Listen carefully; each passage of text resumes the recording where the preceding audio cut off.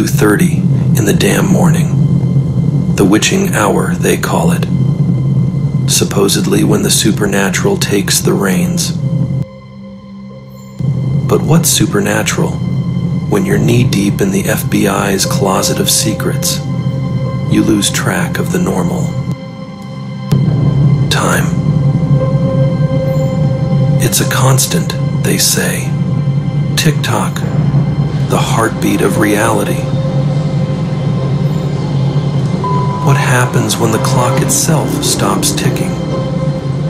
What does it mean when you're caught in a loop of perpetual midnight? You'd think I'd be used to the bizarre by now, but there's something about those curtains.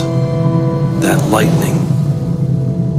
It's like the universe itself is staging a performance, and I'm just an unwitting spectator. Maybe I'm here to unravel the threads of this cosmic tapestry. North Bend. You may be a small town on the map, but tonight, you're the epicenter of something that defies logic and reason. And David Miller, the man caught between ticking seconds and an eternity of unknowns, is about to step into the shadows once more.